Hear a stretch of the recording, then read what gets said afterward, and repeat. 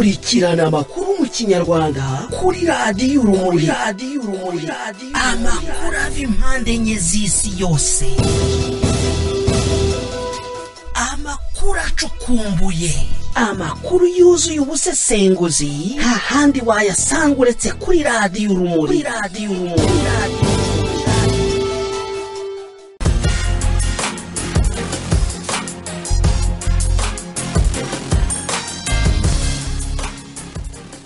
Abateze amatwi radiyo Urumuri mwiriweho, ni umwanya w'amakuru mu Kinyarwanda. Amakuru kuri uyu mugoroba tariki ya 9 z'ukwezi kwa 10 mwaka wa 2019. Muri kumwe na Jean Paul Kayiranga nanjye Sosiyete Sebahire. Dore rero zimwe mu ngingo z'ingenzi zigize amakuru twibandaho kuri uyu mugoroba. Mu Rwanda umukecuru w'imyaka 75 aratabaza avuga ko agiye gutsindwa mu nzu n'inzara. Leta y'u Rwanda igitangaza ku mitwe ivuga ko yagabye ibitero mu majyaruguru y'igihugu mu mpera z'icyumweru gishize. Mu gihugu cy'u Burundi batangaje ibizagenderwaho ku banyamakuru bazitabira amatora. Mu gihugu cya Leta Zunze Ubumwe za Amerika ihangana rikomeye rirakomeje hagati ya Perezida Donald Trump n'inteko ishinga amategeko.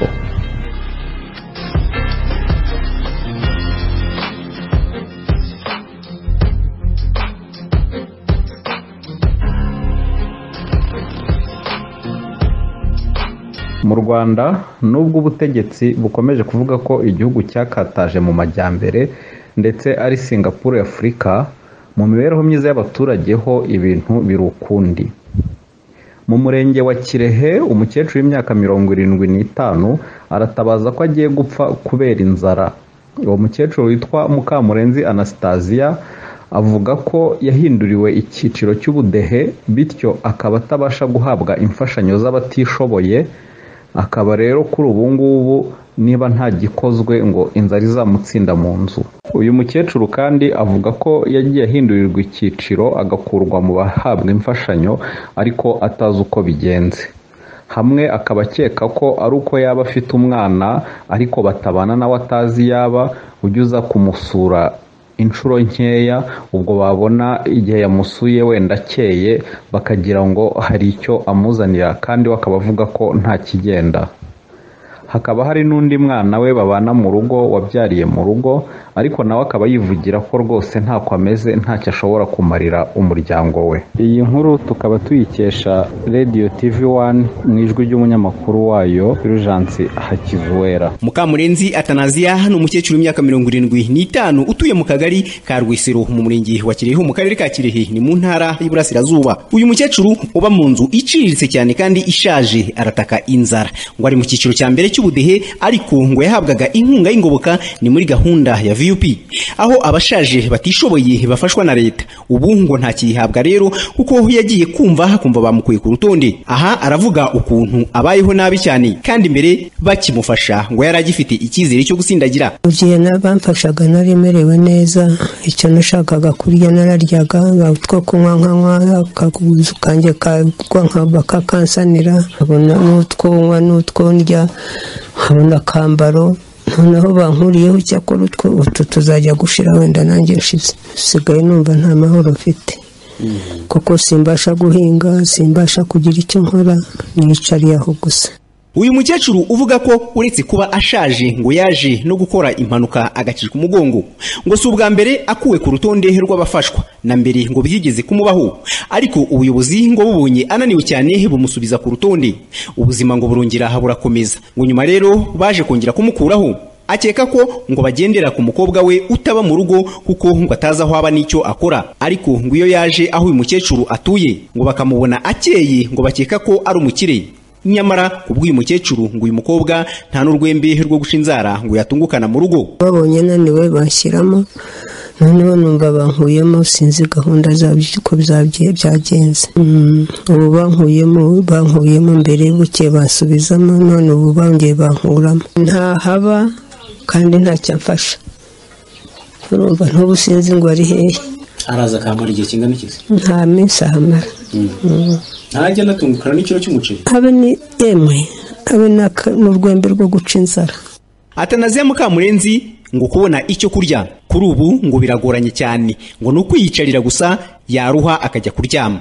Ubu kurya ntacyo kurya mfite n'ukubona gusa ikimana impaye no kwiyicarira ku kazuba naronka nkajya kuryama. Nyamara uyu mukecuru afite umukobwa wundi uba muri urugo unafite umwana ngo ni nawe muto kuri uwo uboneka rimwe na rimwe muri aka gace. Haribazwa niba uyu atakwita kuri uyu mukecuru, ariko nawe araganya bikomeye ngo arakennye, ngo ntacyo afite cyatuma agira icyo yamumarira. Iyo nyina ngo bamukuye muri VUP ngo nawe yumva ubuzima buhagaze.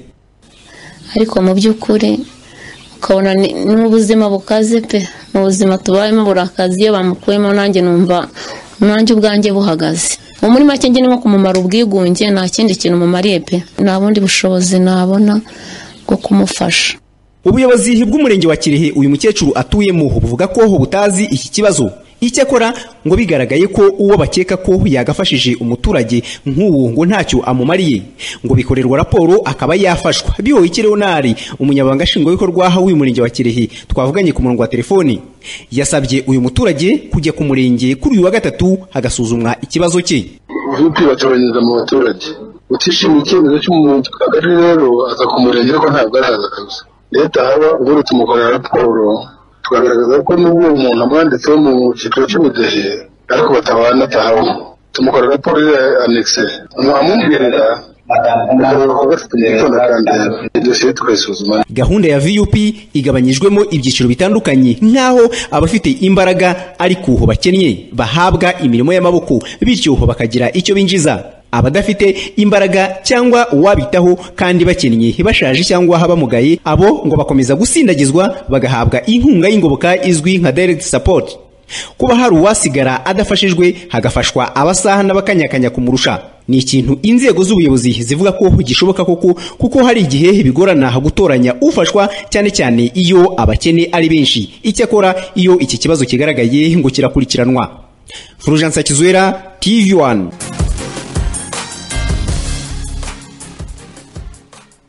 Leta y'u Rwanda yagize igitangaza ku mitwe ivuga ko yagabye ibitero mu majyaruguru y'igihugu mu mpera z'icyumweru gishize. Mu kiganiro Ambasaderi Olivier Nduhungirehe, umunyamabanga wa leta muri Minisiteri y'Ububanyi n'Amahanga ushinzwe akarere ka Afurika y'Iburasirazuba, yagiranye na televiziyo y'u Rwanda ku birebana n'ibitero byibasiye abaturage bo muri Musanze mu majyaruguru y'u Rwanda, yagaragaje ko hari imitwe inyuranye iharanira guhindura ubutegetsi mu Rwanda. Muri iyo avugamo FDLR, RUD, FLN n'iyindi.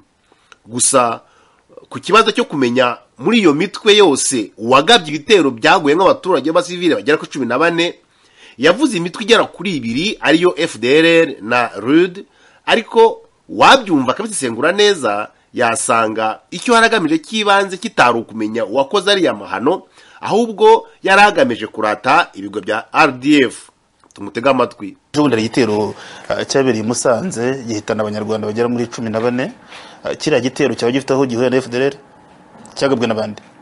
Mbere na mbere uko abo bantu batera hariya bakica abaturage 14, ingabo z'u Rwanda zishe mu 19 zifatamo 5. Muri abo 5 rero bagiye bavuga ko bari mu mutwe wa FDLR nako wari urunana uyu bitandukanyije na FDLR, ariko bakaba bafite umugambi umwe.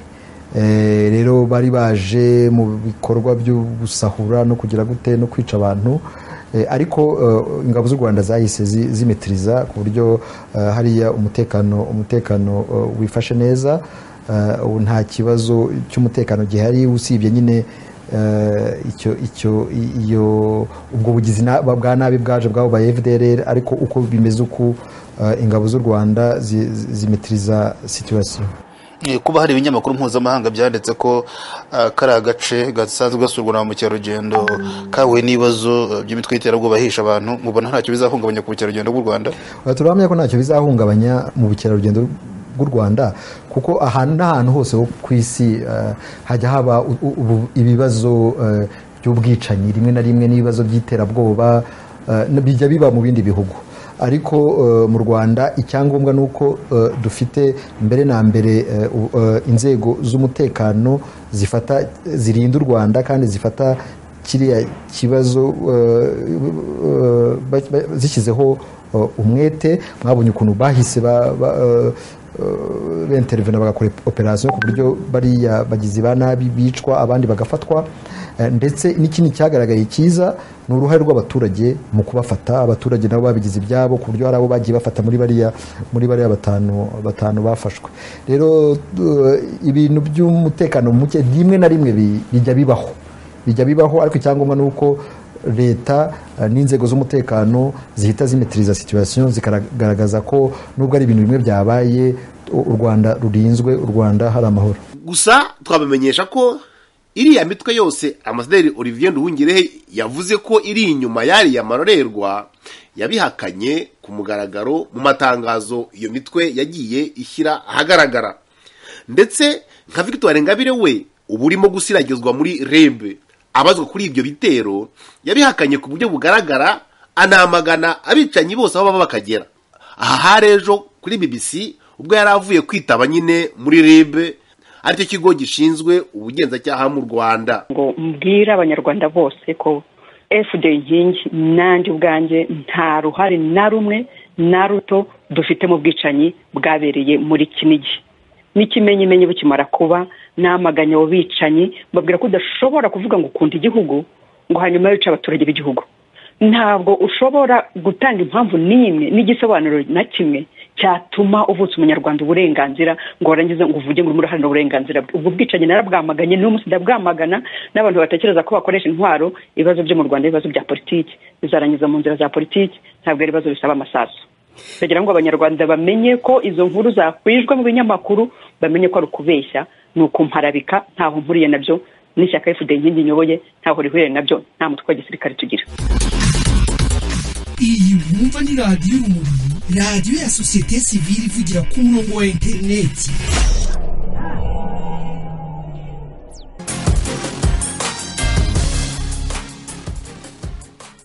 Mu gihugu cy'u Burundi, amakuru dukesha radiyo Ijwi rya Amerika aratumenyesha ko mu Burundi leta ivuga ko abanyamakuru bazemererwa gukurikirana amatora ari abafite uburambe, ariko kandi bakaba nta myitwarire mibi bagaragaje mu matora aheruka y'umwaka ushize ku itegeko nshinga. Hasabwe ko abanyamakuru 5 kuri buri radiyo ari bo bazajya gukurikirana amahugurwa y'uko bazitwara mu gihe cy'amatora. Umushikiranganje jejwe ivyo kumenyesha amakuru ari nawe yararongoye abegwa n'ico kibazo c'amatora, yashikije ko aboja muri uwo mugwi w'abamenyesha amakuru batoba abakoze amakosa mu matora y'ibwirizwa shingiro aheruka ku mwaka uheze mu mwaka w'2018.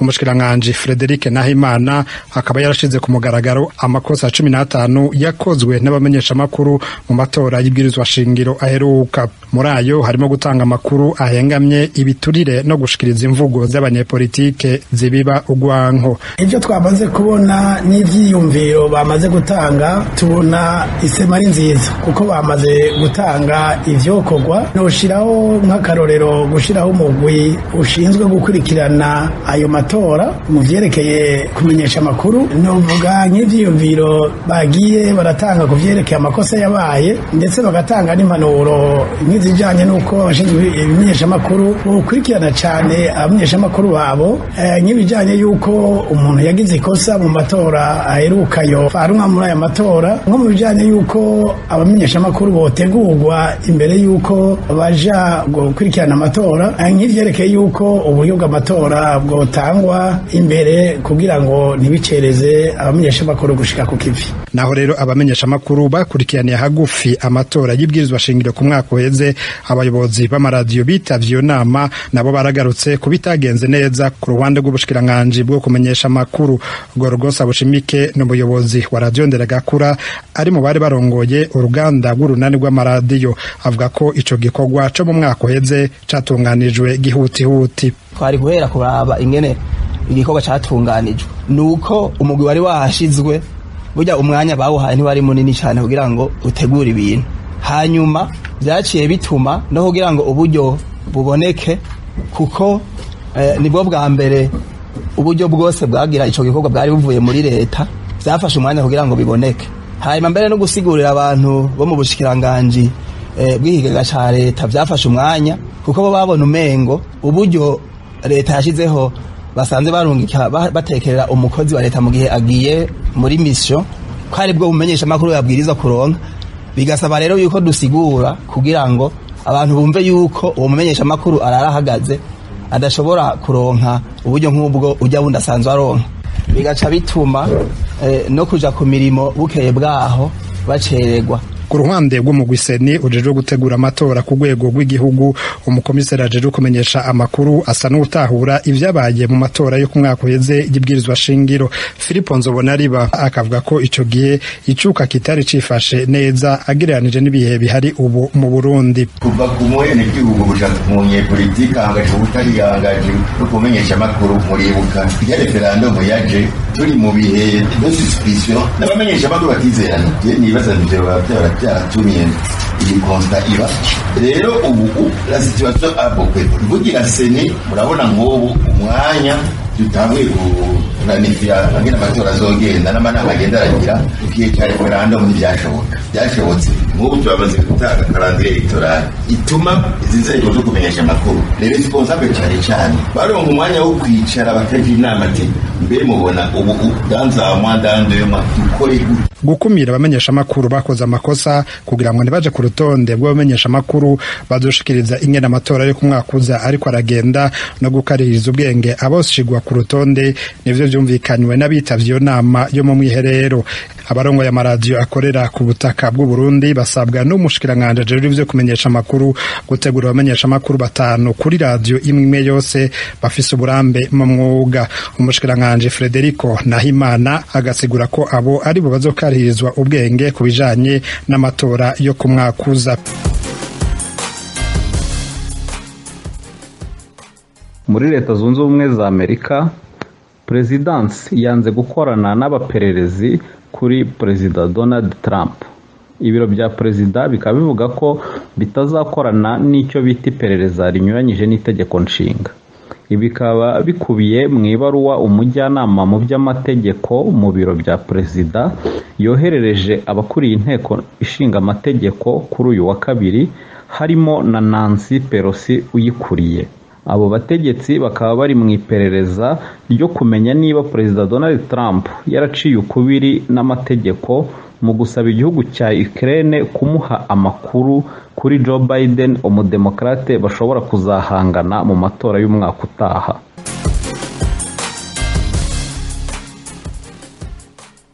Mu tuntu n'utundi itariki nk'iyi ya 9 ukwezi kwa 10 mwaka 1989 Leipzig mu gihugu cy'Ubudage iminsi 2 gusa nyuma y'iyizihizwa ry'imyaka 40 igihugu cy'Ubudage bw'uburasirazuba cyari kimaze habaye imyigaragambyo ikomeye.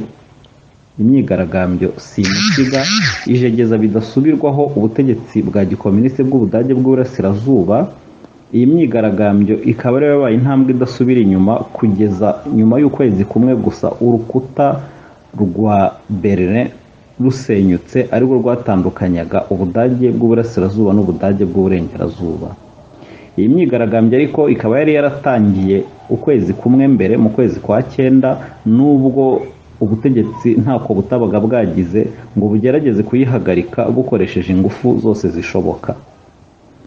Abari ku isi yose rero barwanira demokarasi namwe nabwira ntimucike intege kubera ko kurwanira demokarasi ni uguhozaho by'umwihariko ab'i Rwanda nabo nkababwira mukomerezaho namwe muri abaturage kandi ibintu byose ni iby'abaturage ni ibya rubanda nk'uko n'aba baturage bari Leipzig nabo bagendaga babwira leta n'abo bapolisi bari imbere yabo ngo turi abaturage.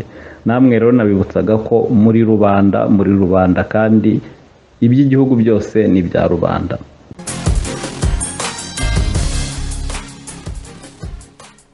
Mwari mukurikiye radiyo Urumuri kuri uyu mugoroba turabashimiye ko mwafashe umwanya wanyu mukadutega amatwi tukaba tubifuriza kugira ibihe byiza. Mwari kumwe na Jean Paul Kayiranga hamwe nanjye Celestine Sebahire nimuhorane Imana.